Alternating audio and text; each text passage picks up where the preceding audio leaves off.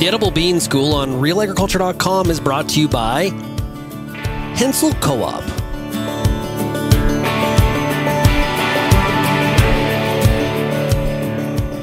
I'm Kelvin Hepner for Real Agriculture, and pleased to be joined by Dr. Anfu Hou, dry bean breeder with Agriculture and Agri-Food Canada here at AAFC Morden. And Anfu, when it comes to dry bean breeding right now, yield, of course, is always a priority. What are some of the other things that you see as priorities or objectives in your breeding program right now? Yeah, Kelvin, thank you. With the breeding program here, you mentioned yield. It's always our top priority. As I discussed earlier, to achieve that yield, you have to combine all those good traits together. So I emphasize so much today on disease resistance. So there are many diseases involved in this area. I talk about the three most popular diseases around here. Common bacterial blight, we call it a CBB. Anthracnose, another bad disease. It doesn't happen often, but it's really bad when it happens. So we don't want to see that. And also white mold. Sclerotinia is so popular in a wet year especially. So we have to make sure we introduce the best genetics in the potential varieties that we release in the future. And there are other diseases as well. We spend so much effort also on root rot. It's such a topic that you hear so often now. With the root rot, it causes significant yield losses, and there are many factors involved. So we'll try to screen large number of genetic materials to try to find some reliable resistance, and so that we can introduce into the breeding materials. And also we wanted to generate knowledge on the genetics of the trees and agronomy as well.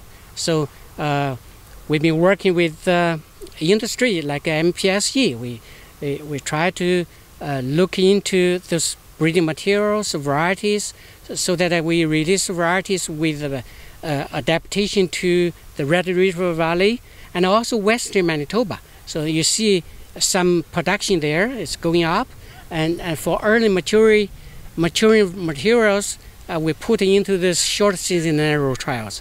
We conduct here, and we also put a trial around Malaita recently. So we will publish those data so that we produce those knowledge so that farmers can use in addition to variety options. Mm-hmm. Yeah. Are there certain types of resistance or developments, I guess, on the horizon that you think growers should be excited about at this point right now?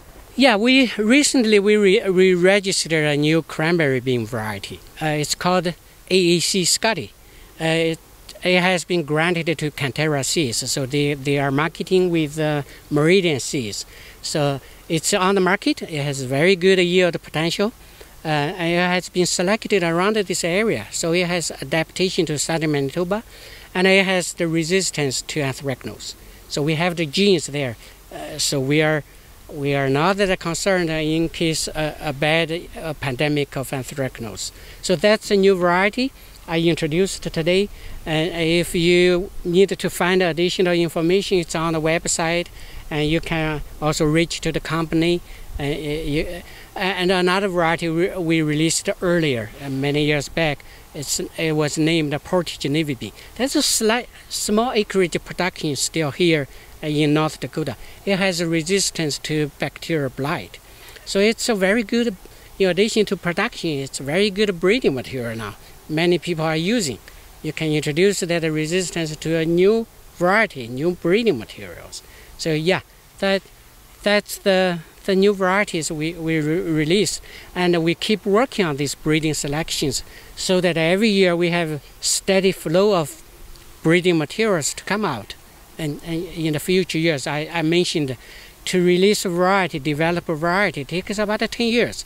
Whatever I started today, you look at it another 10 years. So many things change, but yeah, we have to keep working on this. AAFC is committed to this breeding program, and with the help from MPSG, we'll work together to make sure we help the producers to evaluate new breeding varieties, new breeding materials, and to help the industry. Mm-hmm.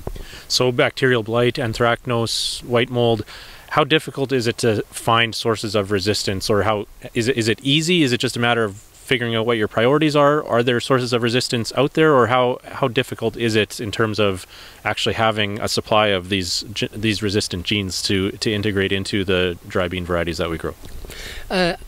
It's not easy. It's not easy.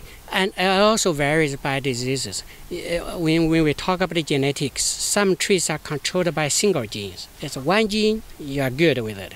There's one gene you control anthracnose resistance, you introduce that gene, you are good. But there are traits like a root rot, like quality traits. They are controlled by multiple genes, and they are often affected by environments. So those, like white mold resistance, they are very difficult to work with.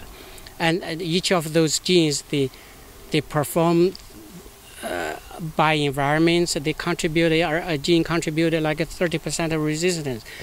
You have to accumulate multiple genes to achieve a reasonable good resistance. So it's not easy. We have to work with a large number of genetic materials, work with the pathologists to do the screening and to find the source. And some resistant, like I mentioned earlier, to the CBB, bacterial blight, they are not in the domesticated bean materials, but they were found in wild species. So researchers were able to introduce them into our varieties so that we can borrow and we can transfer. Now we have a very reliable resistance to bacterial blight in Western Canada in different bean types. I mentioned the pinto bean, black bean, navy bean. Yeah, we have a resistance in the field. So we regularly use those materials in our new selections. Mm. Finally, then, Anfu, harvestability is another trait that's important for when it comes to yield at the end of the crop. Yeah. What are we seeing in terms of development there? I guess more upright beans, is that a priority? Yeah. When I started like 14 years ago, there was not that much. Producers probably still remember Pintoba. That's a very old pinto variety. It was large, late maturing, it's more bushy, and in more recent years we started working on more upright varieties because we started a direct harvest. You save extra labor cost. So yeah, that's a very regular focus we spend on. It also helps with avoidance, I wouldn't say resistance to white mold.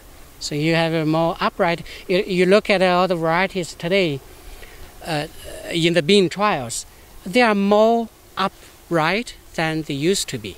So there are still very bushy varieties. But for direct harvest, to help with the cost, managing the cost, and yeah, we pay a lot of attention on selecting those upright, more upright. There are different types. In breeding, we see genetics we see type 1 to 5. 1 is like Envoy, Etna. It's bushy type, very upright. And more 5, you don't see in production, but in breeding, there's very climbing types. We have to manage all those, but there are good traits there. But yes, in breeding today, we pay so much attention on the upright, the height as well. So they are off the ground, they're easy to direct harvest. Yes. All right. Thanks for your time and an update on your fascinating research, Anfu. Thank you, Calvin.